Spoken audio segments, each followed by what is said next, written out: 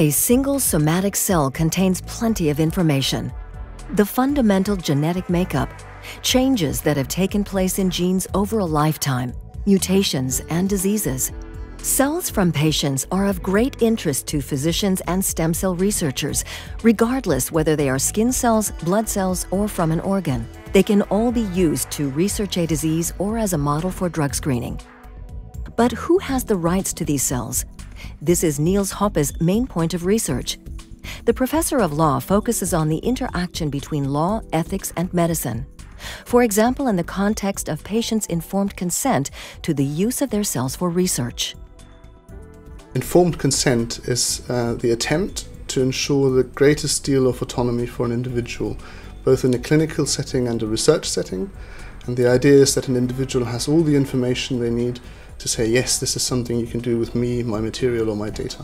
Problematic about informed consent in the research context is particularly the point that very often you don't know what kind of research you're going to do with an individual. You are taking their material and their data, and then 5 or 6 years down the line, you might have a new research question that you never got consent for.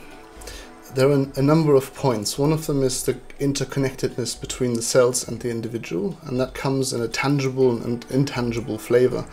As far as the tangible flavor is concerned, these cells used to be a part of a person, and should that person have some sort of control right over those cells. But there's also an intangible perspective, and that is the genetic information in these cells.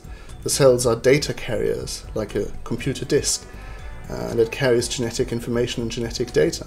And the question is, does that data, does that information constitute a part of the personality of the patient? I personally don't think that data taken from a cell that's taken from somebody's skin is part of their personality. First of all, it's communal information. I share the vast majority of that genetic data with the rest of the human world. I share it with worms and other primates, and I share it with my family to a huge amount. So it's communal information, it's familial information, it's not mine personally. The question who owns cells depends very much where you are in the world.